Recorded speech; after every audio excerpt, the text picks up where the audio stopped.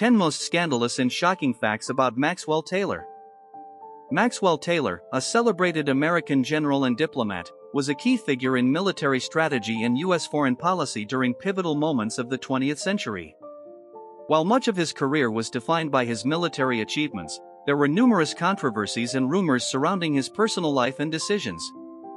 Here are 10 of the most scandalous and shocking facts about his life. Fact number 1. A gifted youth with personal struggles. Maxwell Davenport Taylor was born on August 26, 1901, in Catesville, Missouri, into a modest family. His brilliance became evident early. He excelled in academics, particularly in mathematics and languages, laying the foundation for his distinguished military career. After attending public schools, Taylor enrolled in the U.S. Military Academy at West Point, graduating fourth in his class in 1922.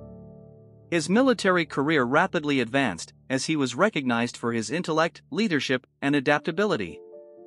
Taylor began his service in artillery but soon distinguished himself as a strategic military thinker, with key assignments as a military attaché in Latin America and China due to his fluency in Spanish and French. During World War II, he became one of the most decorated American officers.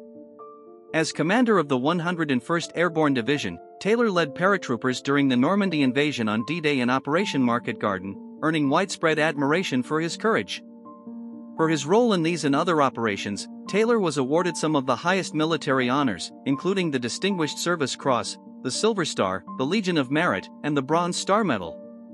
These awards reflected his extraordinary bravery, leadership, and strategic acumen in combat. In the post-war years, Taylor's career continued to rise. He served as the U.S. Army Chief of Staff from 1955 to 1959, where he played a critical role in modernizing the Army during the Cold War.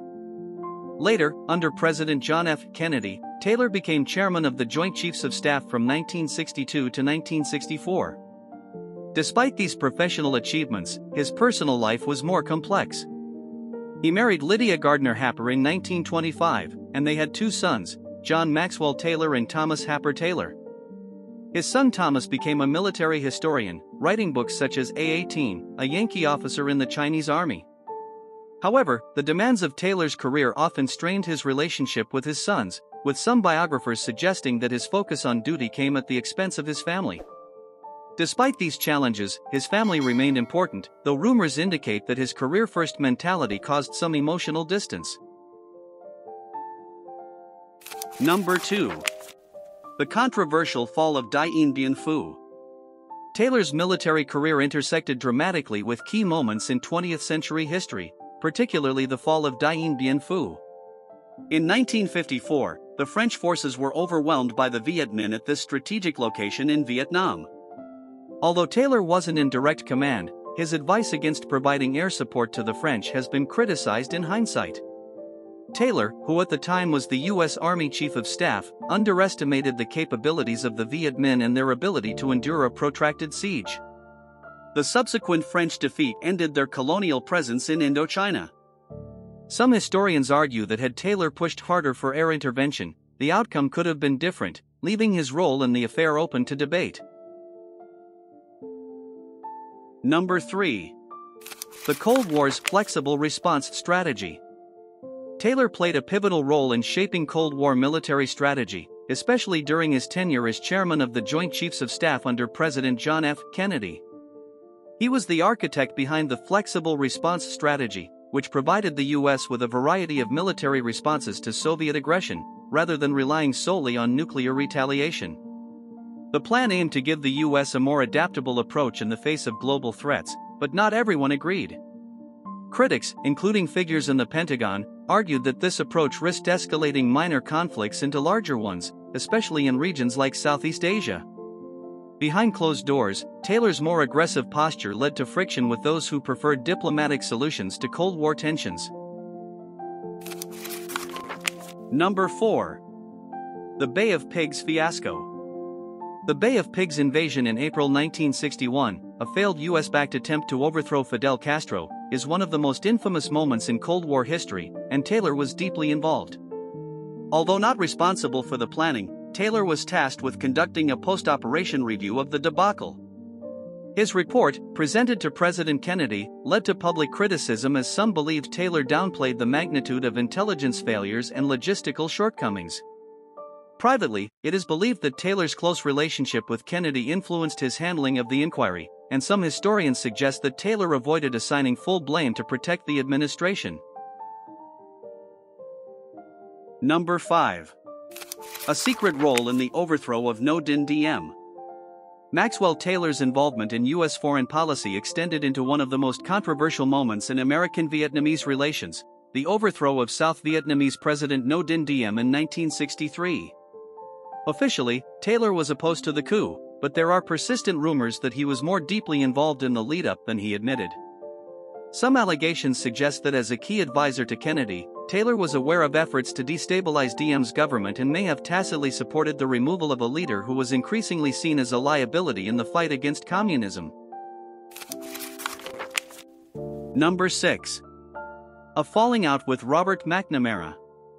One of Taylor's most prominent conflicts was with Secretary of Defense Robert McNamara, particularly over Vietnam War strategy. Taylor was a staunch advocate for ground troops and believed that military force was the key to victory in Vietnam. McNamara, on the other hand, was more inclined toward air power and statistical methods to measure success. This divergence in strategy led to clashes between the two men. In private, Taylor reportedly referred to McNamara as dangerously detached, and their professional rivalry was well known within the inner circles of Washington. Number 7. Resignation amid Vietnam controversies. In July 1964, Maxwell Taylor resigned as chairman of the Joint Chiefs of Staff, a move that shocked both political and military circles. While officially, the resignation was to allow Taylor to transition into his new role as U.S. ambassador to South Vietnam, there was speculation that Taylor had grown increasingly frustrated with the Johnson administration's handling of the Vietnam War. Some believed his resignation was a subtle protest against what he saw as flawed military policies. However, Taylor, ever the loyal soldier, never publicly criticized the administration. Number 8. Ambassador to Vietnam, a divisive legacy. Taylor's appointment as U.S. ambassador to South Vietnam in 1964 was a critical period in his career, marking a transition from military leader to diplomat. His tenure, however, was controversial. U.S. involvement in Vietnam escalated under his watch, and his critics argue that Taylor's military background led him to focus too much on military solutions, neglecting the political and social complexities of the conflict.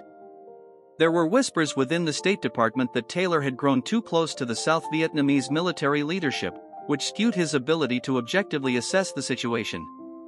He left his post in 1965, but his time as ambassador remains a divisive chapter in his legacy. Number 9. Speculation over Kennedy's assassination.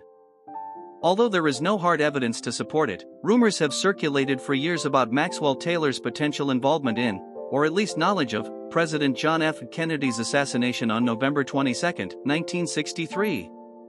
As one of Kennedy's closest military advisors, Taylor was part of the inner circle that dealt with the administration's most sensitive matters. Conspiracy theories have suggested that Taylor's proximity to power during that era left him open to suspicion, though these theories are generally dismissed as speculation without proof. Number 10. Retirement and the lingering shadows of Vietnam. Even in retirement, Maxwell Taylor could not escape the shadow of his controversial role in the Vietnam War. After his public life ended, Taylor defended his decisions, particularly his support for escalating U.S. involvement in Vietnam. However, many historians and former colleagues remained critical, believing that Taylor's policies contributed to the prolonged and costly conflict that followed. In his final years, Taylor was diagnosed with amyotrophic lateral sclerosis, ALS, also known as Lou Gehrig's disease. This neurodegenerative condition progressively paralyzed him, but even in his weakened state, Taylor continued to speak about his military legacy. He passed away from ALS on April 19, 1987. While his accomplishments in World War II and Cold War strategy remain noteworthy, the Vietnam War left an indelible stain on his legacy.